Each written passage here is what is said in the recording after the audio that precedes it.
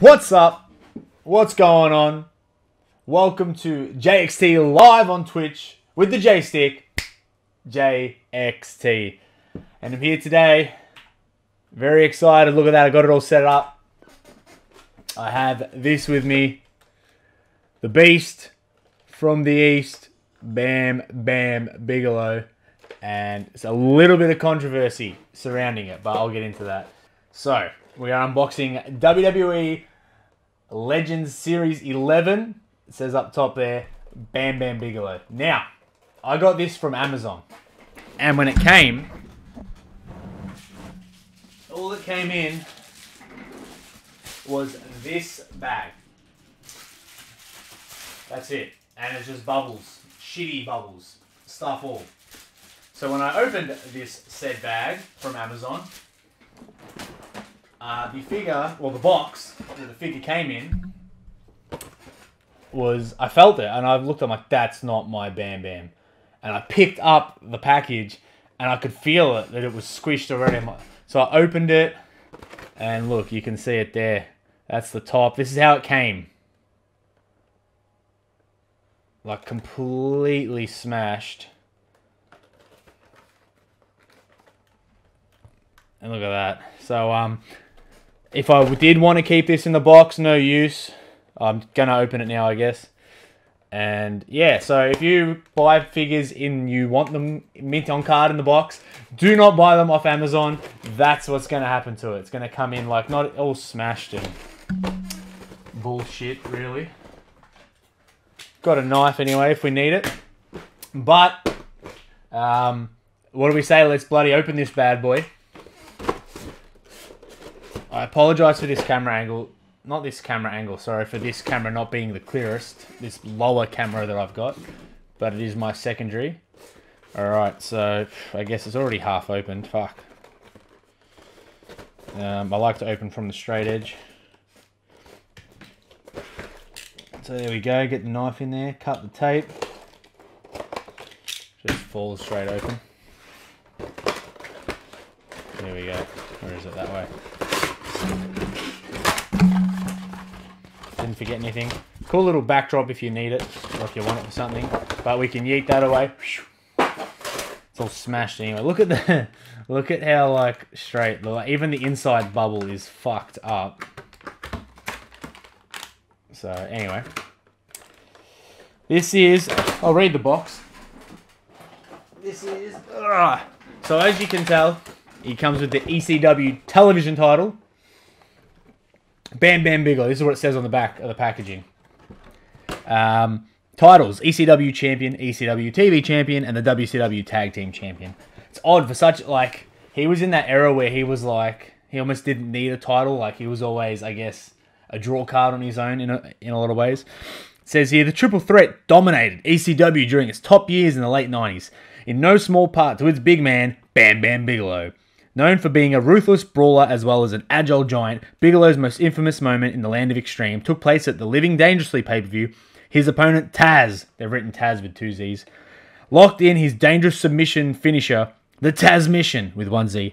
In a desperate attempt to get Taz, 2 Z's, off his back, Bam Bam fell backwards, violently crashing through the mat. Bigelow had just enough energy to climb out of the broken rig, drag his opponent, and cover him to become the new ECW TV champion. I'd argue that when they went through the stage at Heatwave was a bigger moment, but anyway.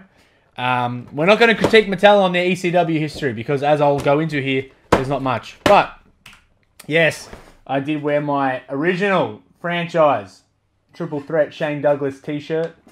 Where is it there? It's got the ECW original logo on it. Very rare and hard to find. Let's go for a little bit of money. Got that off Vance Adams, actually. But, yeah, there's our package.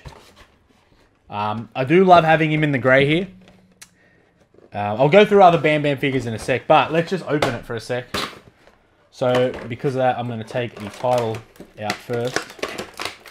Sort of just pops out. It always gets stuck in this little area.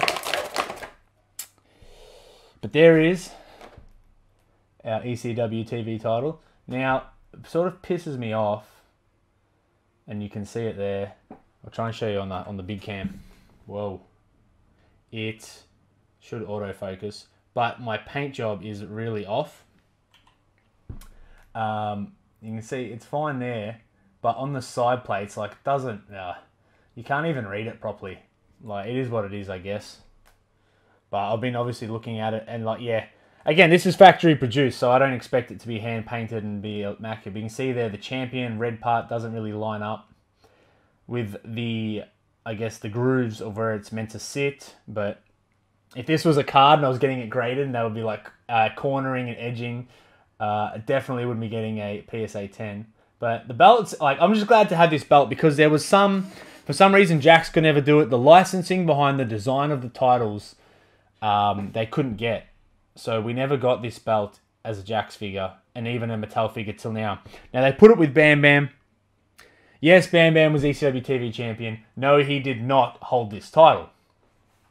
So, again, but I love this design so much that when I designed our Mayhem Pro Internet Championship, which is still yet to be crowned, that is what I based the title off. So you'll see it's got the same, I guess, shape as this title and the same sort of look and, yeah, the base of it, I guess. But that was the inspiration for the Mayhem Pro Internet Championship. But, all right, let's rip it open. Comes with hands, open hands, fist hands. Pull them out from the arms. Look at that. Haha, yeah. Now, again, factory produced, and not just that. I think a lot of this is Amazon's fault. You can see here on my B, there's a few, like, scuff marks already. Like, there's one there, one there. The edge of his B is sort of scraped off down here. If you can see that. Like, there's a smudge on it, which is like, is that from Amazon fucking up my package? Is that just from the factory? His head tat, look at that. Oh, yeah. Nice head tat. The Beast from the East. I love, obviously, attention to detail. They got the red boots, which he did use. It's always, I always find it funny that they use like the same size boots as every other figure, but the rest of him is, even his hands are bigger than most of the other, like they have bigger pieces, but their feet sort of look little. But mobility-wise, like, normally these big figures, as you'll see with these Jakks figures, have fuck all mobility when they're a thicker dude. But, yeah, he's got a big, thick neck piece here. So putting his head back is sort of hard, but I don't know if it matters. He didn't have much of a neck. We got tats here. He's got his arm tat here. He's got his forearms. Yes, he wore this attire a lot, mainly in ECW, this grey, even WCW, but he wore this grey more than he wore any other colour in ECW. The orange got a run. I don't think he ever wore the orange with the purple, which he wore a lot in the WWF, but there's his other tats.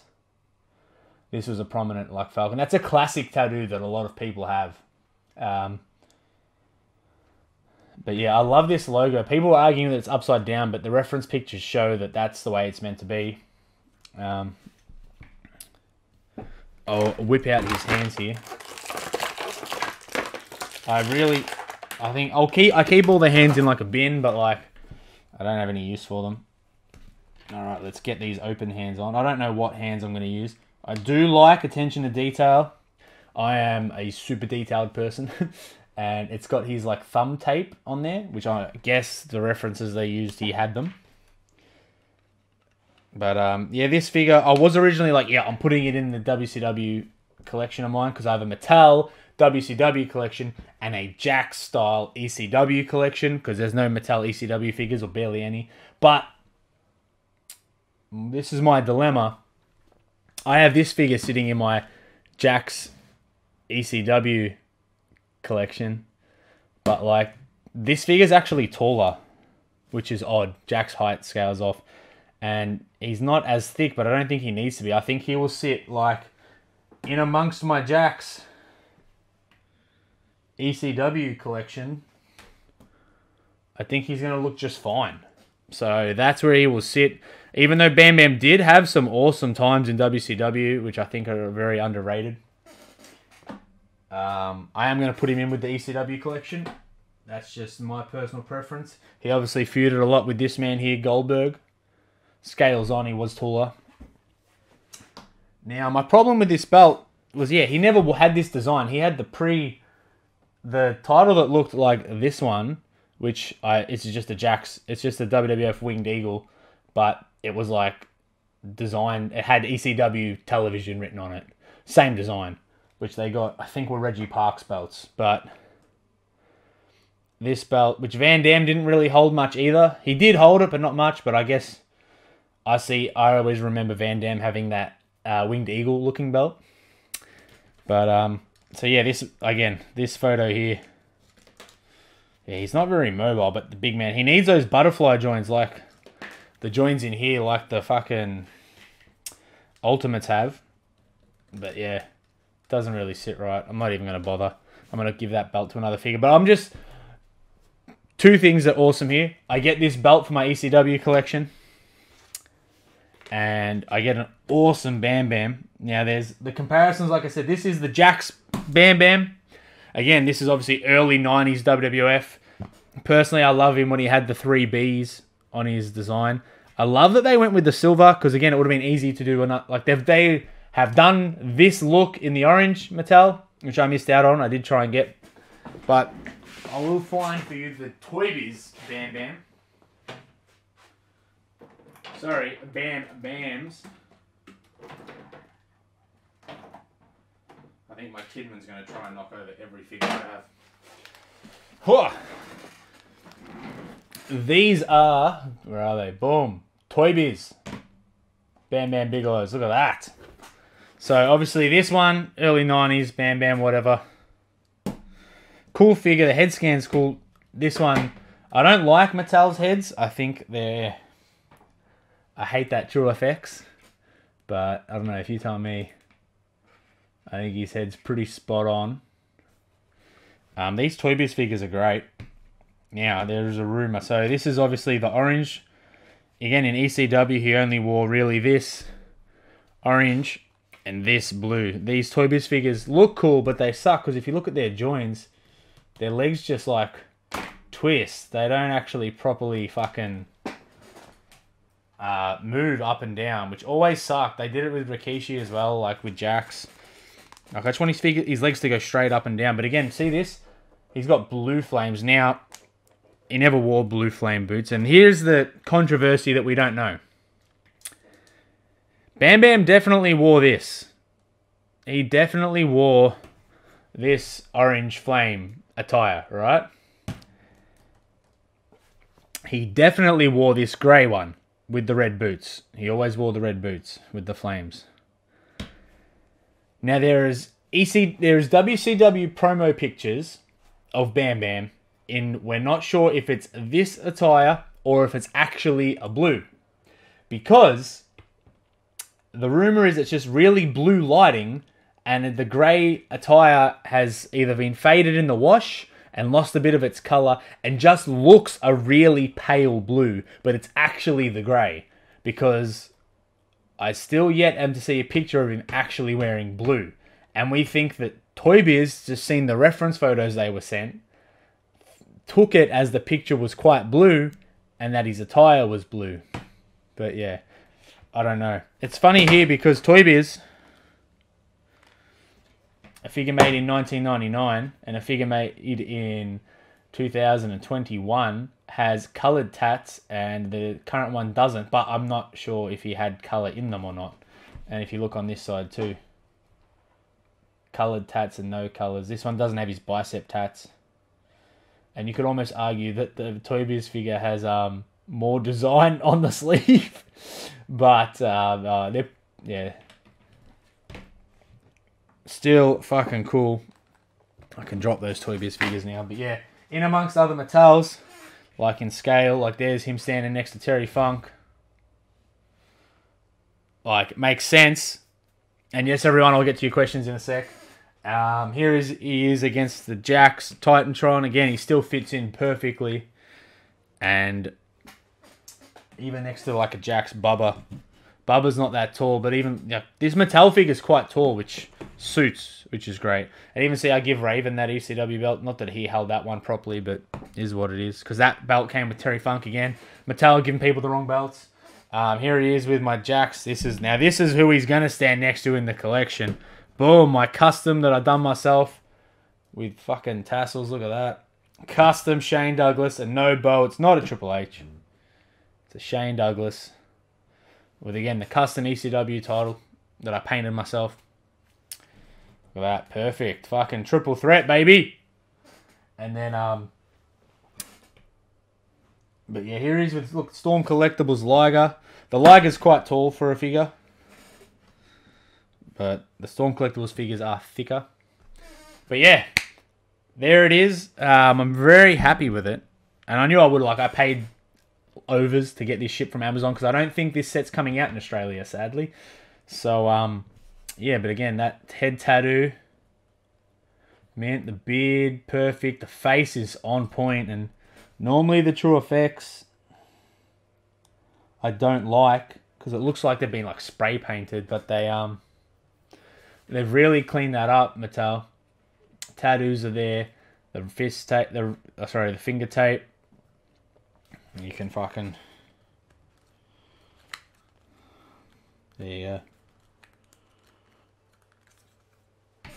There's a fucking big bam bam. Let's get to these questions. Holy shit, there's a lot of them. J-Tap, what's up? Thank you for following. I appreciate that. TVA, Fox Gaming. I never get my figures off Amazon. Always get them off Go Figure. Yeah, I should have. But I was waiting for this to be released. And there they all go. Amazing. I was waiting to hear. And then I seen it was selling out everywhere. And I never saw it on Go Figure. So I just jumped at the only chance I had to buy it. Which was on Amazon.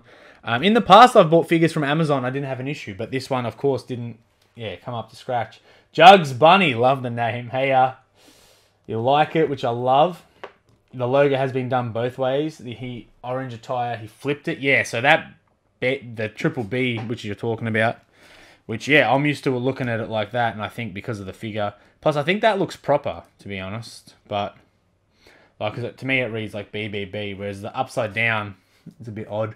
Really cool logo, anyway. I always love monograms and shit like that, especially with designs. I love this fucking shirt, too. But, Jugs, if you can send me, DM me on Instagram that pic of him wearing the ECW TV title as in this design, I would love to see it. Robert, g'day, how are you? Nice. Oh, my day's been great, actually, for once in a lockdown.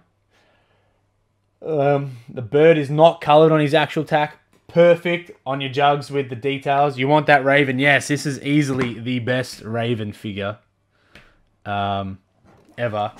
And luckily for me, I have that Raven. Boom. Mint on card as well. You little beauty. Now, Jugs, so the joke is Bo always calls Shane Douglas the rip-off Triple H when he's not.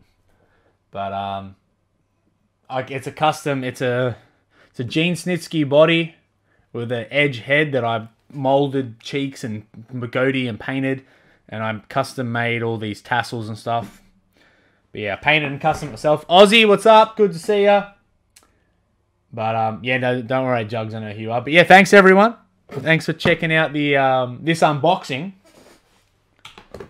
of this. Boom, awesome Bam Bam Bigelow. I am going to put this on my YouTube channel, so if you're watching it there, check out my other videos, including my Best of JXT movie that I made, vlogging all my wrestling matches.